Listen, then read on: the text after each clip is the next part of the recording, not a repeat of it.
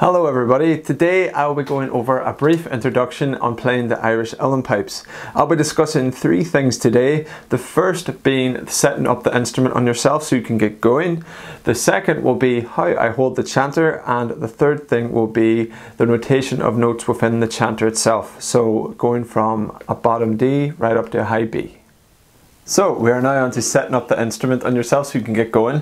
And before we get into that, would you all mind hitting the little subscribe button and the bell notification? You can see it there. You just hit subscribe. I really appreciate it, and you can keep up to date with upcoming videos as and to and when they come up. So without further ado, we'll get into it. The very first thing that you want to get going with on the pipes is, well, what I usually pull out of the box is the bellows.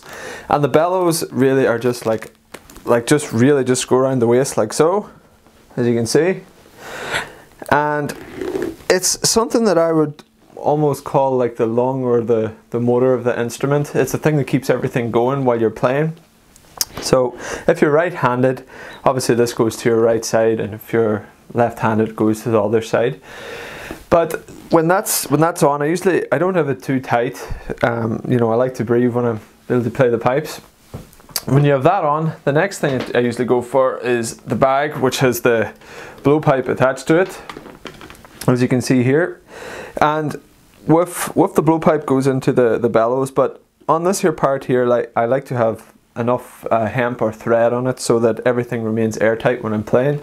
Because if when you're playing, air is escaping, it just makes things a little bit more difficult for yourself. So make sure everything's nice and airtight when you're playing, and just blowpipe into bellows like so. And then what you have obviously is the chanter, and that just goes into here. I've already have it set up in there, so I did previously. And lastly then, you just put your elbow in through here and tighten it. Not so tight that your arm falls off, but just tight enough. And one of the last things again then is this here part here, which is called a popping strap, or it's just a piece of leather that when you put it down on your lap and you put the chanter down on it, it forms a seal so that air doesn't escape and you don't have any wonky notes coming out. So in terms of setting up the pipes, that's you almost good to go now. It's just bellows, bag, blowpipe goes into the bellows, and the chanter goes into there. As regards to a practice set, that's what you would have. As you progress, you'll be able to get like a half set in drones and all the rest, but that would be the startup of the instrument. So on to the next thing, and it's just a little technique that I just want to discuss before we actually get holding the chanter and going over the notes. And what it is getting correct airflow from, as regards to bellows and bag, and the airflow that goes into the chanter itself. A common thing that happens at the start is that people will play with the bellows, and obviously you do have to have good, nice flowing motion going. And the way to get that, well, I found at the very start, is to do this. It's just so that you don't play with the bellows and you have nice control over the bag and flow is going to the chanter correctly.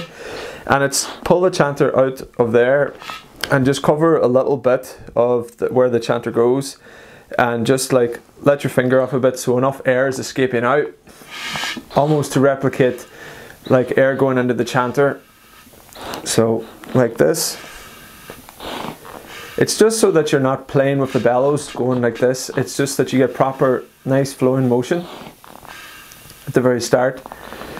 And I think it's important at the beginning because habits can form, and it's hard to undo those things. So I would do that for about like 30 seconds at the start. I just progress, you don't need to do this then, but it's just at the very beginning. I found it very helpful. Just a little bit off there. I'd say 4/5 of the hole. And just do that for like 30 seconds so you get this nice flowing motion of the bellows and the bag working together. Okay, so that's just like a little technique at the start to help you get the right motion going. So we are now on to discussing holding the chanter.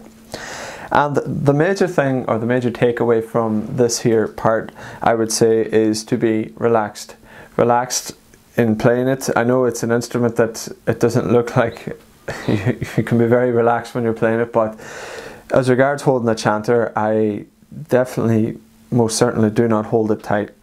And the best way, or the best practice I could give, I suppose, to holding it would be almost as if your hands are just like laying on a table, like they're just like laying like that, or even almost on your knees like so. And they're in this like very relaxed position. And from there, I just, as the chanter's just sitting up like this, they just, look, they just go in like that. There's no like major manipulation or anything like that on the hands. They just go in like that. They're not tight at all. And with as regards to the top hand, then it's the same thing. Look, it's like relaxed, in, relaxed, in.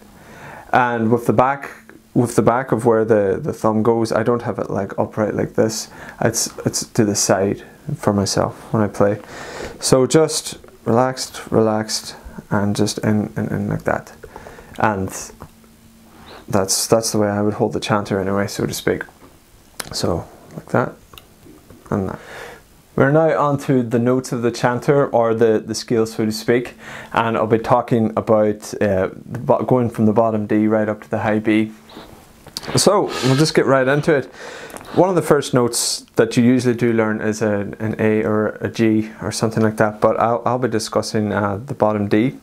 And the way the bottom D is achieved is having all fingers on the chanter, like so, and the back D obviously on there as well. And make sure you have enough air into the bag, and just give a little squeeze with the bag, and that's the bottom D. So, and then you have the E, which is 5 fingers on the chanter, on the front of the chanter. So that's index, middle, ring, index, and the middle on the bottom hand, and then the thumb at the back, and that gives you an E. So just more pressure onto the bag. That's an E. And then we go on to the F, which is this here finger in here. So it's index, middle, ring, and index, and then the middle finger's off on the bottom hand, and then you've got your ring finger and the small finger on the bottom hand, and the thumb on the back, and just pressure, and you get an F, like so. And then the next note is G. So it is played like this.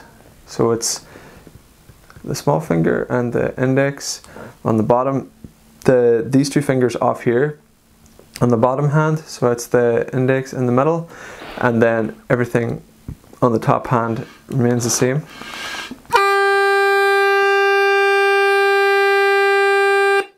So you can hear that, it's a G. And then we're on to an A. Now there's 2 ways to play the A. You can play it with sort of like closed fingering or open fingering. But for now we'll just do closed fingering, and it'll just be the index, the middle, and the bottom hand has all the fingers on. And this is, the thumb is on the back of the chanter, and just the ring finger on the top hand is off. So just pressure on the bag and you get an A.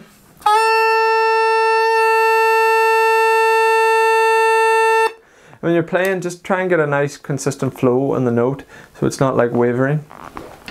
And that's where the previous exercise that we were talking about, just getting good flow from the bellows in the bag, almost comes into play. So, and then the last note on that lower octave for here, or actually we'll do a C as well, but we'll discuss a B, and that is 1 finger on top, the middle finger off, and the ring finger off, and then all fingers on the bottom hand, and the thumb obviously on the left hand will be on. So a B is played like so.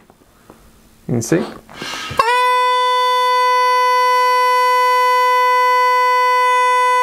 So you get a B sounding out there, and just again try and get that, just, you know, hold it for a length of time, like sort of 5-6 seconds, so you just get it nice and clean. And then we have, well actually I'll teach you a C sharp, and C sharp is just the top finger off, and the thumb's on. You got your middle finger, your ring finger, and then everything else on the bottom stays on. So like so, then it sounds out. It's a C sharp. And then I'll teach you the C natural, which is like so. It's a more of a different fingering from the rest of the notes. It's the middle finger on the bottom hand, and then the top finger off on the left hand. And obviously this stays on, you can see here. So the small pinky's on, the ring finger on the bottom hand's on, the index is on the bottom hand, the middle finger's lifted off, and the thumb's on, and the middle finger and the ring finger on the top hand's off. So you can just see it there. So that's a C natural.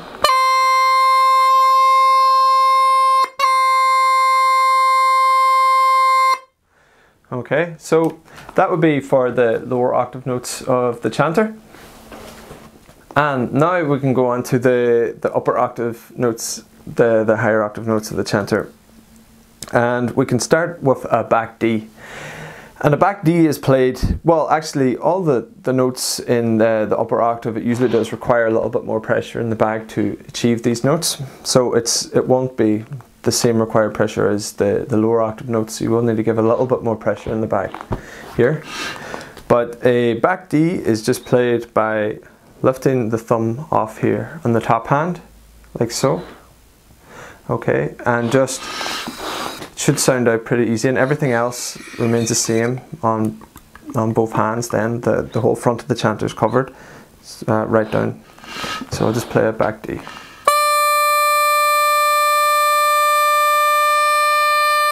So you can hear it sound out there.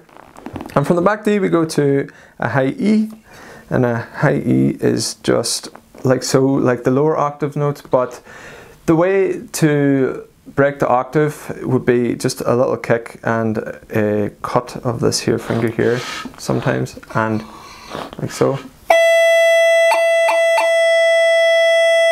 Sometimes it'll sound out by itself, you won't have to cut, so it'll just be.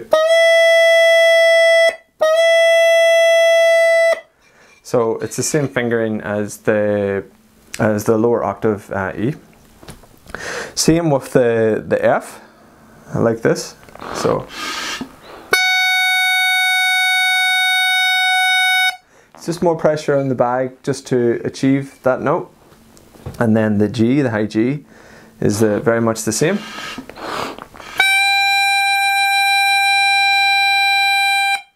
You can hear that. Now, when we go on to the high A and the high B, things can get a little bit challenging sometimes. It depends on how your pipes are reeded up. Sometimes, you know, you can play, you know, a high A straight out like that, and if the reed is, you know, almost like soft enough, and it can do it, you know, you'll know about it. But to sometimes get up to the high A and the high B, it's good to let these two fingers off here. And it's just, for some reason, it just like voices the instrument out a little bit, and it almost like lets the reed like breathe and just hit those notes a lot easier. So I'll just show you here.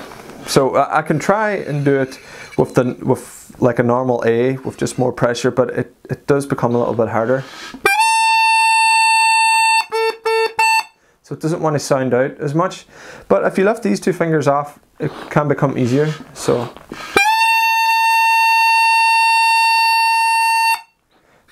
with these two fingers off, you know, a high A is a little bit more achievable. And then with a high B, then you have, it would be the same thing. Obviously the correct notation is to have those down, you know, eventually. But for now, to let the note sound out, we can just go. So it's like a little jump with these two fingers off to let the note come out. I can try it with the fingers all on. Sometimes it works, sometimes it doesn't, but there you go, it proved me wrong, it works. Okay. So, but just to achieve a high B at the start, it's you know, leave these two fingers off, you can, and then put them back down when the high B is achieved. So there you go, that is the upper octave notes. Obviously there is a few more notes as regards high notes, you know, you can have the key and going up to the high D and the high E, but that would be sort of further down the line. But for now, that would be, I would say, you know, the notes that you would need and use mostly to get going. So that's pretty much all I have to say about that. But thanks very much for watching, and if you do get a chance, if you could hit a thumbs up or leave a comment and subscribe, I really do appreciate that, and it helps out loads. So until the next time, thanks very much for watching, and I'll see you all soon again.